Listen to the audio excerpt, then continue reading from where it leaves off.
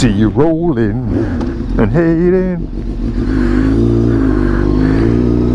Catch me riding dirty, catch me riding dirty.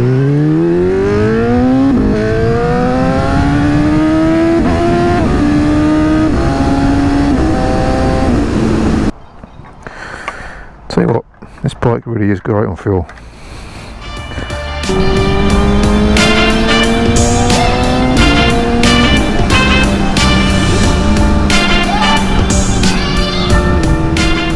Well, hello, YouTubers, legends of the realm. Welcome back to the channel. First up, I can only apologise. It's been a couple of weeks since Silverstone, which has been cracking. But yeah, I've not really had much of a chance to get out and do any kind of videos recently. What with work, and the weather hasn't been that great recently up around this neck of the woods, unfortunately. Last couple of weeks it's been great. I've been having to do work in the garden or do other stuff. So unfortunately the old social media YouTube channel has taken a bit of a hit recently. So, but thank you for sticking with the channel. And I don't know what's happened recently, but the channel's had a massive bump in subscribers. So I guess I must be doing something right. So, but yeah, thank you to each and every one of you that continues to subscribe to the channel. So just grabbing a quick and cheeky half-an-hour run out on the 750, as it's been a few weeks since I've been out on it. It really has. It's been a challenge, to say the least. It's been a challenge.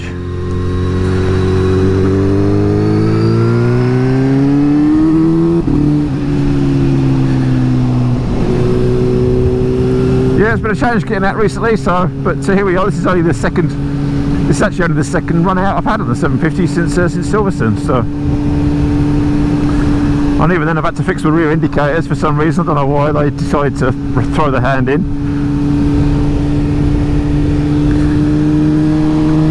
The wiring on the indicators themselves had actually parted company with the little.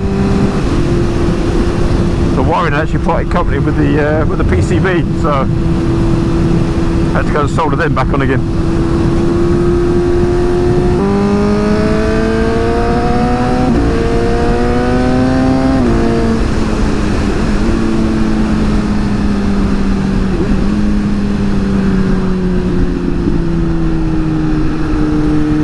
Definitely sounds better with the baffle out, which has now been removed again, ready for the next track day, which is now booked. So we're off to Knock Hill next month in September. So that'll be good. Go give us a razz around, and then that'll probably be the last of the track days for this year anyway. And then we'll see what happens next year. Anyone that's been on the channel for a while will know the 750 is actually due to come at the end of its term, its finance term next year.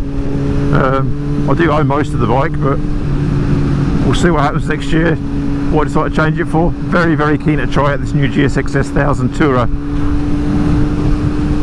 whatever that may or may not be like.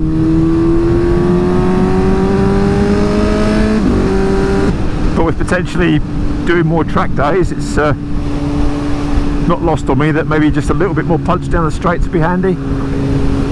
But having said that, she holds her own well. She really does. It's a surprisingly capable little bike.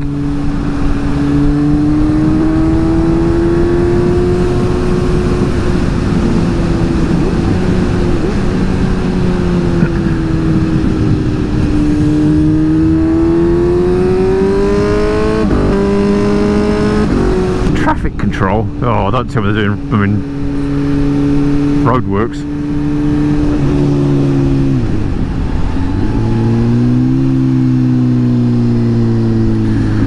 Oh my word, what's going on here? Should have gone the other way. 5 hours later. So, as you can see, it's a bit overcast. The best of the weather in Scotland has officially ended, I think. Certainly in the northeast anyway. One downside of living in Scotland. Literally, we've had all seasons today. enough about that. Let's talk about the 750.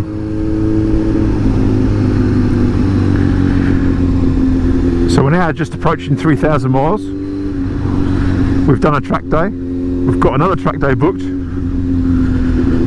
Michelin Pilot Power GPs have been great. I've been caught out in the wet with them once. Last time I was out on this, it was a bit damp. Can't say they were really an issue at all. Seem to be good enough for road use anyway.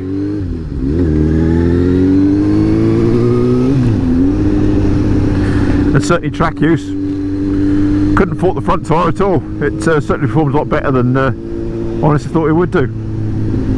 Back tyre, as you saw from the previous Silverstone video, looks like it was maybe just running a little bit hot or a little bit cold. Either way, I think it was just more of a tyre pressure issue than anything else. But the tyres are certainly more than capable of the bike's performance, without a shadow of a doubt. And all the bike really needs is some suspension work. Brakes were good. Couldn't fault the brakes and track at all, really. Plenty up for the job. Obviously I've got braided lines on this, HEL braided lines, which has made a big difference.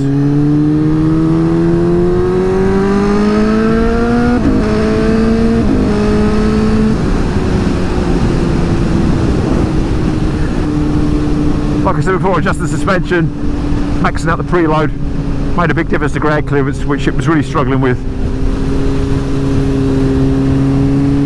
And I've actually since just left it as it is, because it seems to be better on the road as well.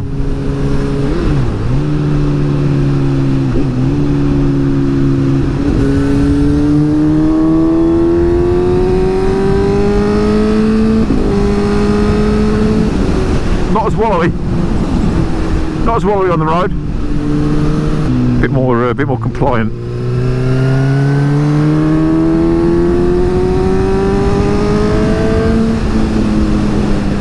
But loving these Power GPs, got to say, they're really, really good.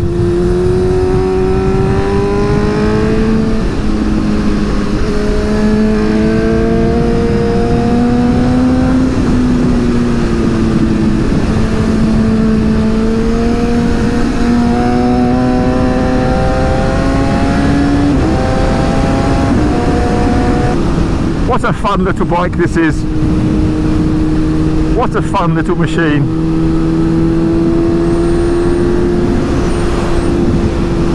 So this will actually bring me nicely on to things I like and dislike about this bike.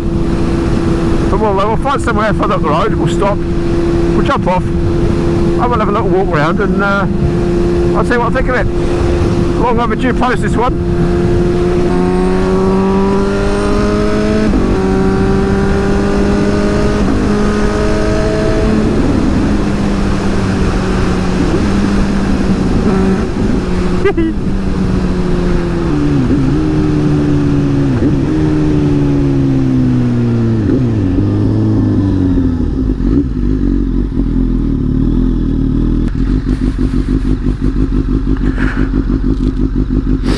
So, here we are then, 3,000 miles just about. So first up then, like I said, I've been actually preparing to do a video on likes and dislikes on this bike for quite some time. I've just not got round to doing it. So we'll start out with the top, as we're still sat on the bike. What I do like, I like the instrument display. I think the instrument cluster is all you need, nothing that you don't. You couldn't possibly need any more information than what is there. You'll have seen from the GSXS-750 video that I did, the test ride on that. Cracking bike, bit more sedate, bit more grown up than the 750 is. A bit bigger, a bit more comfortable. Well, comfortable in a different way. But I think, you know, the display on that, I appreciate why they've used it, because obviously because the power modes and other bits and pieces, they've needed the functionality within that. But I think this display is fantastic. It's easy to see in all light levels, and I've not had an issue with the display whatsoever. Easy to use. Switch gear does its job. Two trips, and that's that. On when you go up and to go down, it's just average MPG range. MPG and US units, and that's it, and that's all you need. Oh, and of course you've got traction control, temperature, and fuel gauge, and that's all you need. I find I just leave it in traction control 1. Never needed, to be honest, never needed it even on track. I was struggling to get the traction control light to flicker, unless you're really ham-fisted with it, but it does gauge it, riding it quicker as a result. So anyway, that's the top of the bike. Brake levers, obviously I changed those because I thought that they just looked a bit boring and wanted something that's a bit more adjustable. These are okay, obviously these are flip-up ones, pewage, but I really quite like them. Brake lever guard, obviously because it's required for track days. Some organisers require that, so it's a bit of a must fit. And I just fancied doing something with the bar end weights just to tighten it up a little bit. Like I say, quite happy with the switch gear, it does everything it needs to, and having traction control as well is just that little bit of added security. But to be honest, the bike doesn't really make enough power to need it. So change the brake lever, the brake reservoir cover, just to tighten it up. Mirrors, standard mirrors, visibility is fantastic, no issues with the standard mirrors at all, but again it's just more purely cosmetic that I changed them in the first place. So why we changed them at all. USB power socket there, of course, obviously for the cameras or GoPro on track days, whatever. SP Connect phone mount, which is there but it hardly ever gets used. The screen works really well. That's the second screen I've fitted. There are other screens available. That one was a bit more expensive, from MotoZar, as you can possibly see there. I did do a separate video on that, and I just quite like the style of it, the shape of it, the design of it was better with these 4 screws, and obviously with the 750 logo, so I went with that one. So but a shout out to Stanjin again on that one, because it was actually him that had it fitted to his 750, so I'd seen that and I thought, oh, not bad at all. Yeah, and I also think the mirrors look better than the standard ones. They look a bit naff. Someone's been out playing. What was I supposed to say? Yeah, indicators. I changed the indicators for LEDs. Obviously, it comes with just a standard lamp LED, standard lamp indicators. Changed those. The headlight is much better since I changed that, and the indicators, the side lights as well, are also LED, so it's LED headlight and side lights. Ivertech rad guard, braided brake lines, pewage crash protection.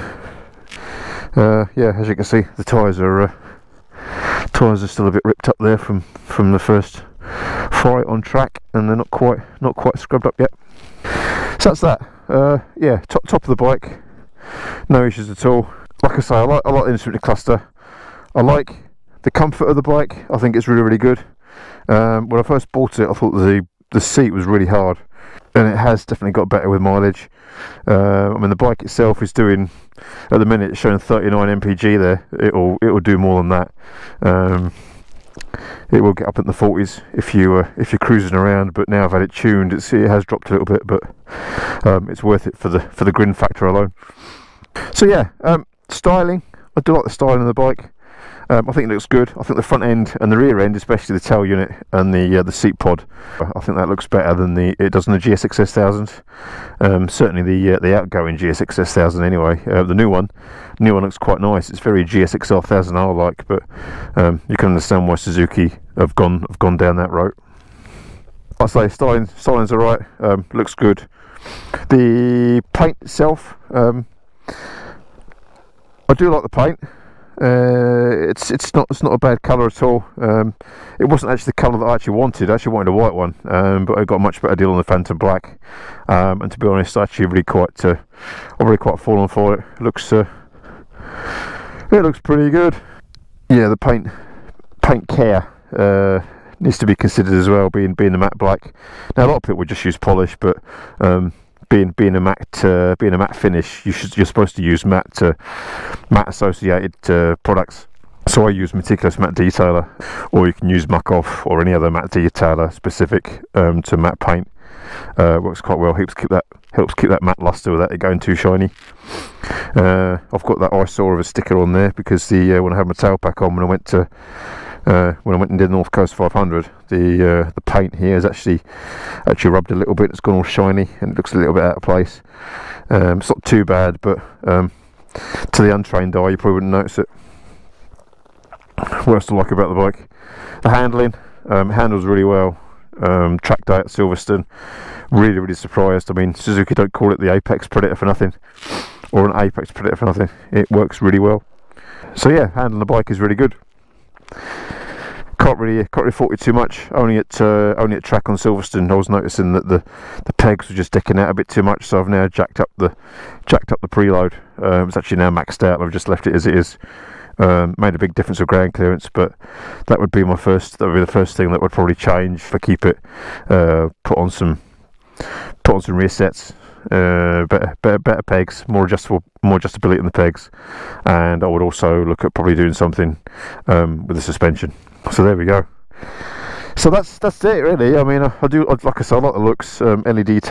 LED rear light as well. The style of the bike is great. The noise of the bike. It's awesome. It's exactly how a sports bike to me should sound, like an inline 4 screamer. And that's the other thing as well. Is, I mean, I think for the price you pay for the bike, it's just so much fun to ride. It really is. It really is. It's cracking. It's cracking. Can't really fault it. It's a hoot to ride. You can use it all. The engine's performance for the road is all you need, and you can wind it up and you can use it and you can keep it singing. Unlike the 1000, where you kind of, this bike doesn't kind of make you go, whoa, that's too quick, which you do miss sometimes, I've got to say, when you've been used to riding a 1000cc for a while. But I bought this purely because I already had a 1000F and I wanted something a bit different. I can use something, get something you can use more out of, get more out of, and it certainly does that. You can ride it like you stole it, and you're not being too silly speed wise, but it does get 3 figures plenty quick. So yeah, I mean, there's loads of good things you can say about the bike. There really are. Downsides, yeah, I promise myself this would be an honest review in regards to likes and dislikes. I'm not going to go through and put up captions for like this, don't like that, etc. There's other channels that do that, so I've just been ad-libbing so far and will continue to do so. What else do I like about the bike? You can still hold stuff in the tail section, not a lot, but you can get your wallet in there, you get your keys in there. I normally carry a rag or something to clean my visor if I'm going for a short run. It's easy to clean. Like I said before about the paint, as long as you're aware about the matte finish, then you're kind of golden really. The original tyres were S21s. I actually made reference to them before. I think I mentioned they were S22s, but they weren't. They were S21s on this originally. They were okay. I was kind of expecting a bit more than 2,000 miles out of them, to be fair, out of a set. The front would have done about 2.5, probably 3,000 miles, but the rear was done at 2,200 miles. So, and obviously did a separate video on that and fitting these GPs. And I've got to say, so far, these tyres have been fantastic. 21s were good, but I felt they were a bit vague. Just didn't quite feel like you were connected to the road at times. I didn't try them on track, obviously, because I wore them out, but yeah, I mean, I'd have done a track day with the S21s, they would have been fine, but these give more feedback for sure. So Power GPs for me so far, big thumbs up. They've been in the damp once, didn't have any issues, taking it easy anyway. So what else can we say? It's cheap to buy bits and pieces for. It's cheap to own. It's cheap to run. I'm paying less than £300 a year for two bikes. Second video will be coming on that bike once I actually get around to doing that one as well. So yeah, I mean, there's loads of things you can say about it. Probably I'll say now before I forget, and I've obviously hinted at it already. The biggest thing about this bike is value for money. It is an absolute bargain for what it is. You can tour on it, you can scratch on it, you can do track days on it. It does everything you want it to do, just like most bikes. But you just have so much fun in doing it along the way. And for the price of the bike, and for the relative price for the bits and pieces that you can get for them, to tune it up a little bit or make it, even if you just throw an end can on it and have done with it, that's all it really needs. It doesn't need the headers. I've decatted the headers just because I wanted to. You don't get a lot of power out of removing the cat on these, if I'm honest. But I did it because I just wanted to go belt and braces with it. Just go to keep the cat in place and just throw an end can on it just to make it sound better, and just go ahead with the tune. You know, this is obviously decatted with a filter and a Power Commander 5, and it's got the quick shifter on it. And again, I guess that leads me into the gearbox. The gearbox on the bike is fantastic. Can't fault it at all. Typical Suzuki, shifts well, and just throwing the quick shifter on it just gives it a new lease of life. The bike's cracking with it on. It really is. Yeah, as a package out the crate, it's great. So I guess that brings me to the negatives. The negatives, if you can call them that. There are drawbacks with some bikes. Where I'm going to start, I think we'll start there. And if you don't know what I'm looking at, it's this swing arm. Now it's redesigned. It's redesigned from the GSR-750. Obviously the model in the GSR-750 was the first model before this one. What I don't like about it, it's just the design. It just looks cheap. Now I know it's the bike is a value budget bike, but I think a lot of people, to be honest, would have just spent a little bit more money on it and bought the bike regardless. If there was a couple little bits of pieces that were just a little bit better finished. Generally speaking, the quality of the bike is actually very good, but the swing arm's garbage.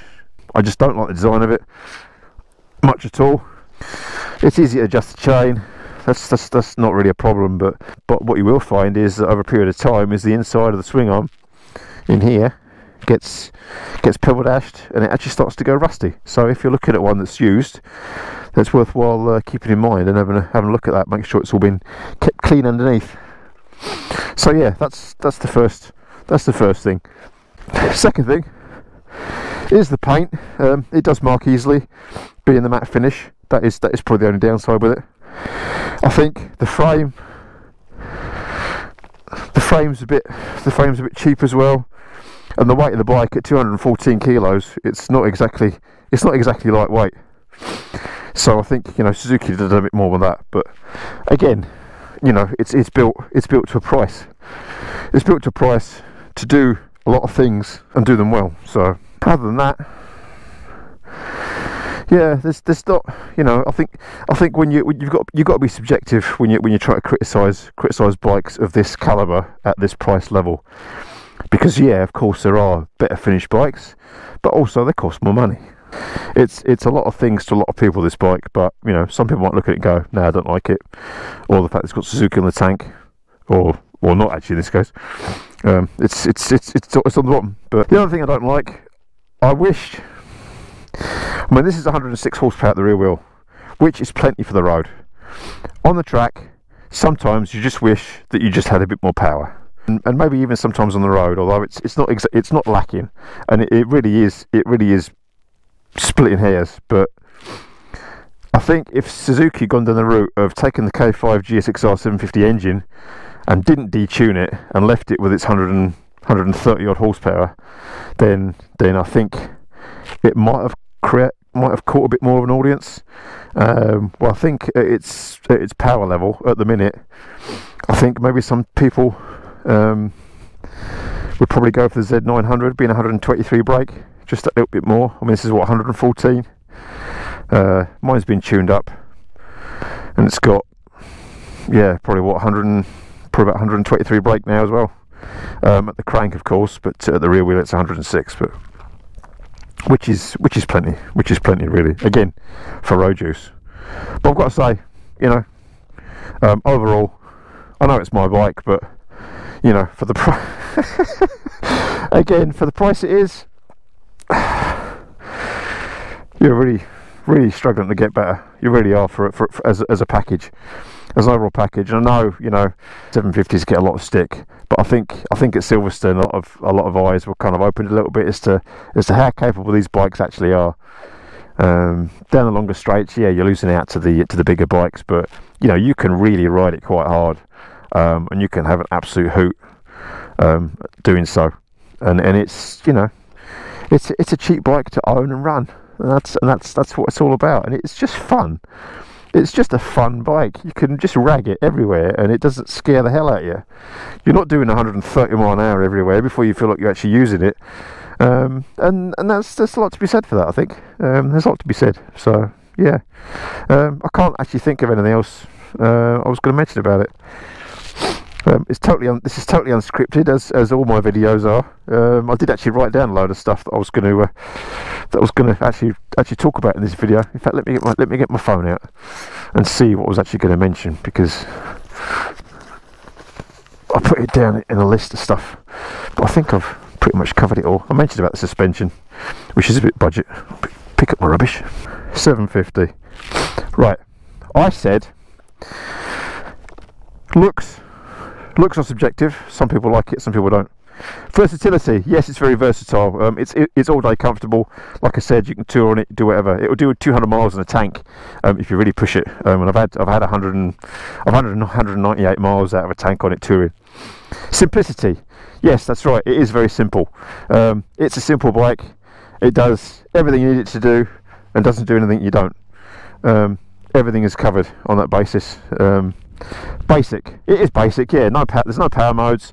There's none of that crap on it. It's just got traction control 1, 2 and 3, and that's it. It doesn't have any power modes you don't need. You just jump on it, turn the key and go. And there's a lot to be said for that. Rather than a friend of mine's got an Aprilia Tuono. You know, you have to sit there and faff around the settings before you get it in the right mode before you ride it. So, a lot to be said for that. Fun. I've always mentioned that fun. Usable power. Less is more. I've already mentioned that as well. The dash, I mentioned that. The noise, yeah, it rips without a shadow of a doubt. Sounds fantastic. Price, cost of ownership, I've already mentioned. Easy to modify, yeah, and the bike is easy to work on as well. Ergonomics, yeah, I find it very comfortable. I'm 6'4" and don't have any issue with it. Apart from when I first bought it, like I said about the seat, but it's got a lot better with age and mileage. Understated. It is understated. Everyone looks at it and goes, oh, it's 750, it's slow, blah blah blah. But I tell you what, you keep it wound up and spinning, it's surprising. It opens up a lot. It widens a few eyes, I think, and surprises a few people. So yes, it is understated, and I like being the underdog. Dislikes. Yes, I mentioned about the headlight. It was pretty crap, but the changed it to an LED unit has helped that tenfold. I haven't had an issue with mine so far. They are known to crack, but mine's been okay. I think probably because I fitted the LED early on, so it didn't crack the plastic.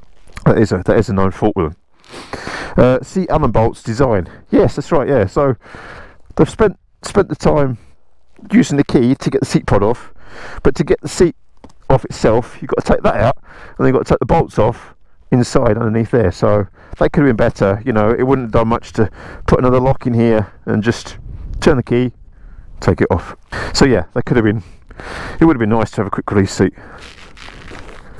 Swing arm I mentioned, and the paint I mentioned, and that is that. So yeah, in 3 years of ownership, which will be in March next year, that is it. A lot of people would say that, you know, oh well, 3,000 miles, that's not a lot, but I think, given what I've done with the bike, it's plenty to learn and understand what's good and what is bad about it. Oh, easy start. That's something else that's quite handy. You don't need it,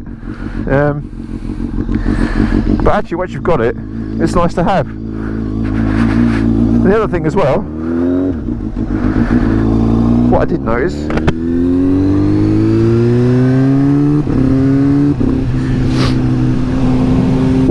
as well is it's quite handy is the fact that it starts without having to pull the clutch in, which, you know, is an insignificant thing really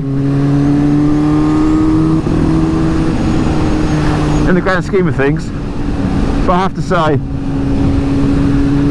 it's nice to be able to just jump on the, you know, put the key in the ignition, turn on the bike, just press the start button, and it's done. Whereas, you know, you've got to stand there and hold the clutch in and all that. It's, I don't know, it's just a bit nanny state, I think, really. Well, I understand why, but it's not needed. So there you have it. once again, the GoPro battery died halfway through me talking about something. So without waffling on anymore, I think the only thing I didn't really mention too much of about was with the brakes. Brakes have been totally fine the whole time I've had the bike. Sticking the braided lines on has made a big difference. They're certainly more responsive, don't seem to be quite so spongy, more instant feel for me, instant bite. They didn't fade at all on track, so which was one of the main reasons for me fitting them in the first place. So I can't really can't complain about the brakes whatsoever, and they're still using the standard pads as well. So I dare say stick in some aftermarket SPS centered pads, and they'd be even better again. So really can't complain at all. Also, I didn't mention about the fueling. Fuel on the bike as standard has been totally fine for me. No issues at all. When I did install the power commander with the aftermarket tune on it that was supplied by the supplier, it was a bit, yeah, it was a little bit snatchy, as you'll have seen in the other video that I did with the Power Commander 5 off the Power Commander 5 installation. But since having it custom tuned, it's been absolutely faultless, really, to be honest. And the bike just, you get it up to 6,000 revs, 6,500, 7,000 revs, and it just sings, and you just keep it 6,000-7,000 revs and up, and it's just awesome, and you can just keep it buzzing there all day. It really is great. So yeah, it's tough to find negatives on a bike that you actually generally quite like. But I have to say, yeah, I mean, I think again, you've really got to look at this bike as for its price point. It's really difficult to beat. I'm sure, you know, an MT-09 or a Z900 would be just as good, but you know, they're not without their foibles either. So it really comes down to what you want, budget, etc. as well along the way. So there we go. So I'm just about to go and throw a rag over this, but yeah, no, it's been so far I've got to say, coming up for 3 years of ownership, it's been absolutely faultless. Like I say, haven't had any issues with it at all. Really haven't, can't fault it. And the gearbox now is like butter. It really is. So there we are. So hopefully that's a very quick video regarding. That's a very quick video regarding the likes and dislikes of my GSXS-750. Once again, thanks for watching, sticking with the channel, and yeah, please stick around, stay tuned, and there'll be more to come. We'll catch you soon. Thanks again.